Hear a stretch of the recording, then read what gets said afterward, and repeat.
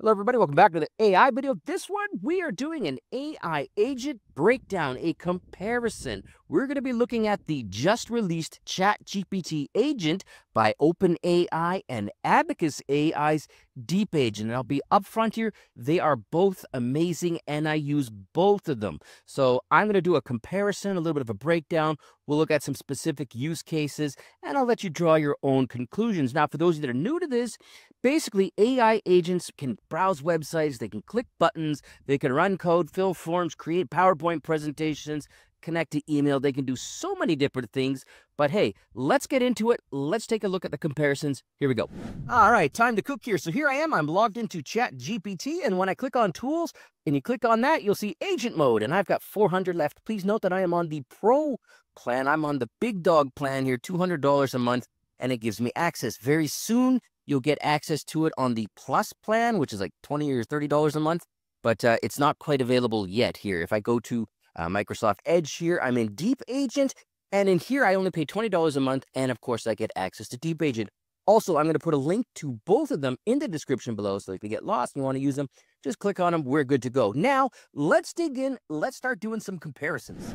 All right, here we go. So let's start off with a PowerPoint presentation. Let's see how they compare to each other. I've got the exact same prompt in both of them. Here we are inside Agent. Let's go ahead and load up Agent Mode. You'll see here all I had to do was click that button here. Let's do it again. Tools, Agent Mode, done.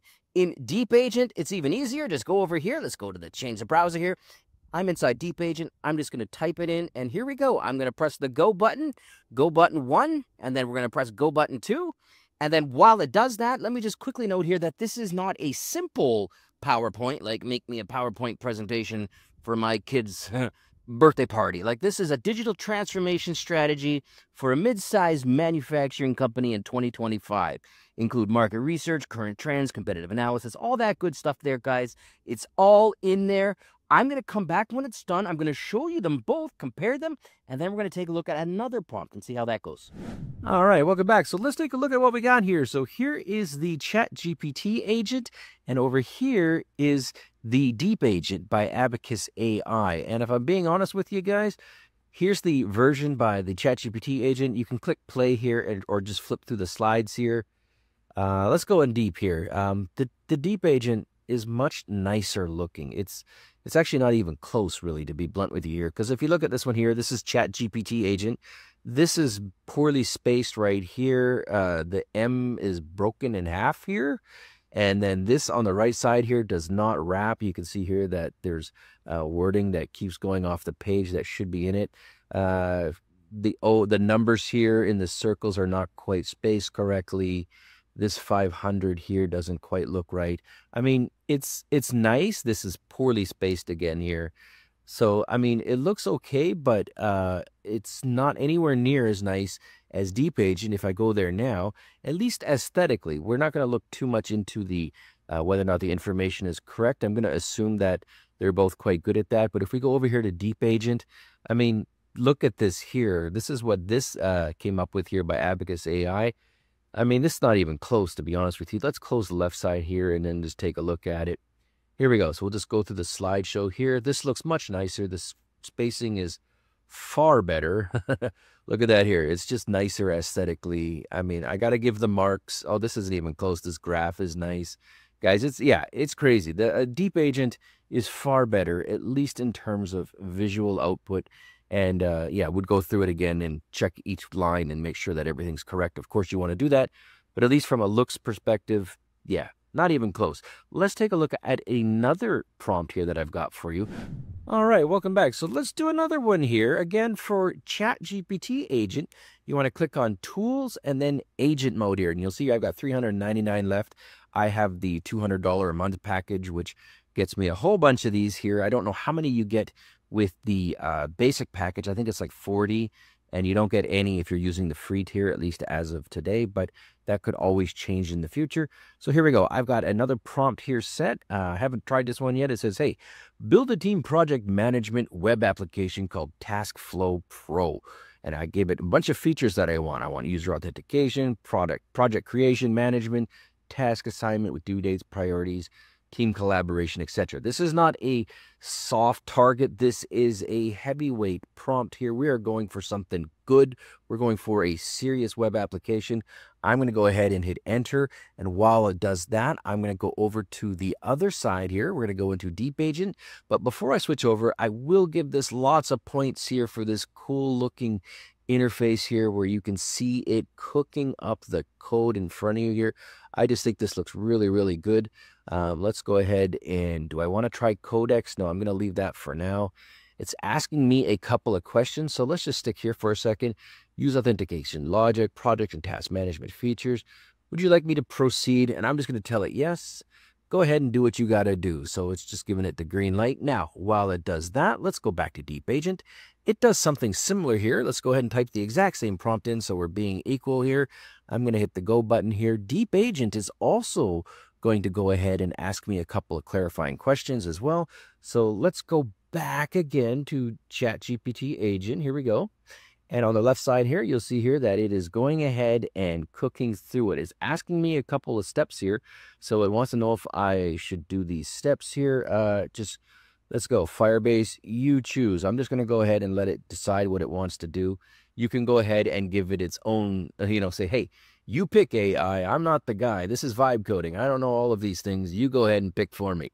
We're going to go ahead and do that. The same thing is happening here with DeepAgent. It's asking me about user roles, team size, email notifications. So while these are AI agents, humans are still in the loop if you really boil it down here. So let's go ahead and be the same here. I'm going to say you choose. So you go ahead and make those calls for me. So we're going to keep this nice and even here. Let's go back to DeepAgent here. It's gone ahead and cooked something up here. Now I can write this up in Firebase. So I'm just going to go ahead again and say you choose. So we're basically doing we're giving it latitude to go ahead and make choices, but you will notice here that it is asking us a couple of questions as we go here. So I'm going to go through this process here. That should be it for now. I know for DeepAgent, it's over. They're not going to ask me any more questions. It's just going to go ahead and do it. And on the left side here, this is now going ahead and doing it itself as well. So there we go, guys. They're both running. I'm going to come back when this is done, show you what we got, and then we're going to wrap this all up. All right, welcome back. So let's see what we got here, guys. Let's start off with DeepAgent here. On the left side here, you'll see all the stuff that it did here. All the files, everything, of course, is downloadable. You can deploy it either on your own server or you can use an Abacus AI server. I've used this quite a bit.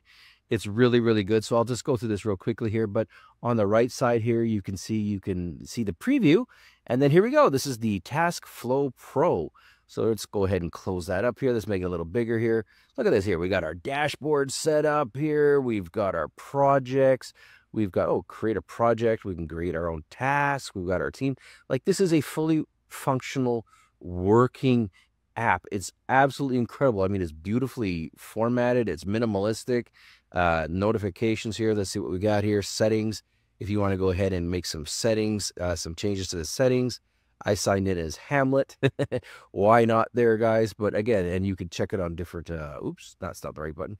You can go ahead and minimize it. You can do a bunch of different things in here. It looks really, really good. When you compare that to what we got with the ChatGPT agent, here it is here. Build a team project. It does its thing here. It said it worked for 5 minutes. Here are the key features and rationale, which is nice. I like that. And you can see the reasoning why it chose and did what it did. I like that. But when you go down to the actual app, it says running TaskFlow Pro. And then it says unzip the provided archive and change it into the TaskFlow Pro directory. Start the server, open a browser. I mean, SMTP, email logins, all these other things, guys. You can download it all here. It is not very user-friendly. Now, again, if you are a technical person, you could probably get through this, no problem, and all that. But from a vibe coding, 2025 AI agent perspective, I don't think it's anywhere near as good as DeepAgent. Like, this is just totally different and far superior in terms of what you get. So there's just a couple of examples of, DeepAgent versus ChatGPT agent. Please let me know what you think in the comment section below. Thanks for watching.